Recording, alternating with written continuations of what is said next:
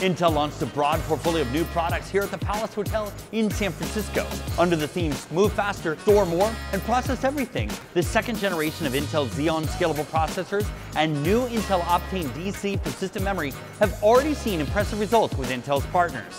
The GeekWire Studios team spoke with some of these partners to learn how they're using exciting new technologies to provide solutions for their customers. At Data-Centric Innovation Day, I'm Brian Westbrook. This is Shift, presented by Intel and GeekWire. Tell us about some of the products that you're using with Intel and how that's changing the solutions you provide to your customers. Sure. Just to take off from even today, we are all about using the Intel Xeon processor, of course. And with the second generation Intel Xeon that was announced today, we're obviously a big proponent of it for various reasons such as security, better performance, and more importantly, it also enables us to use the other new technology that you folks announced today with the Optane DC persistent memory. So we obviously will use both the processor and the new Optane technology in our products going forward. And we're also thrilled about the deep learning boost that was also announced, since it gives us a chance to go out and provide that for our customers who are looking at a better solution for their AI machine learning workloads. Are you seeing a lot of your customers coming to you with this problem, wanting more AI processing, wanting this DL boost? We do have customers who come in and ask for the right solutions, because typically the idea has been, if you really want to get into AI machine learning, you need to go with the GPUs. But that's been the norm. It's really not important for them, for all different workloads, to always use GPUs. It's absolutely applicable to look at FPGAs, and also going forward with DL Boost in the processor technology itself, I think will provide a rich set of choices for our customers so they can decide on what would best suit their workloads. I know it's early and the full rollout of the second generation Intel Xeon Scalable processors is still underway, but what have you seen as far as early results by using these new processors? I think the biggest advantage of using these early processors is a sense of trust that the security is at a higher level. Then of course, if you look at most of the results we have seen from the performance gains, we see about a 40% increase in performance, which I think is of tremendous value for our customers. So imagine there's more secure, higher performance. Should be easy for our customers to look at the value.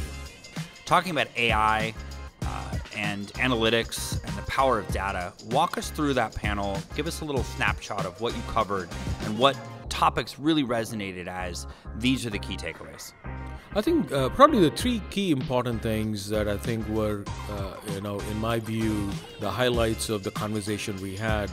Number one, as much as people talk about AI machine learning, we are only at the very tip of the iceberg, given the fact that only 2% of the data is literally being utilized today to do any kind of analytics, which means that we have a huge data pile sitting there that we have not even harnessed, number one.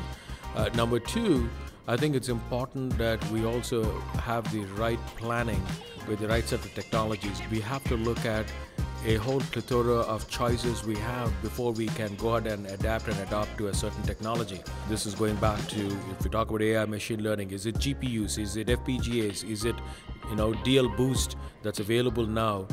Which is the right choice? I think you got to go back and inspect before you make a call. And finally, I think it's also crucial that you actually understand what these workloads are in different industries and ensure that you have the right software and hardware coming together. I think are three main takeaways for me. What's next for Dell EMC? For us, it's all about being focused on what we call as customer focused innovation. So our goal is to ensure that we have the right focus and making sure that we get the right products and technologies that help our customers solve their own business problems, which is what we will continue to do, working in conjunction with Intel as a partner. Talk about that partnership for a second. What are you most excited about when it comes to Intel and Dell EMC? Our partnership has been over 25 years now. We have been closely associated with the R&D teams, which essentially means we are not coming at the cusp of the product rollout, but we are actually engaged right through the early inception days to design and validation, testing, and the whole amalgamation of things that need to be processed to get a product out. So we have a very deep and a rich tradition of working together closely, which I think makes the relationship a lot more beneficial for both the sides.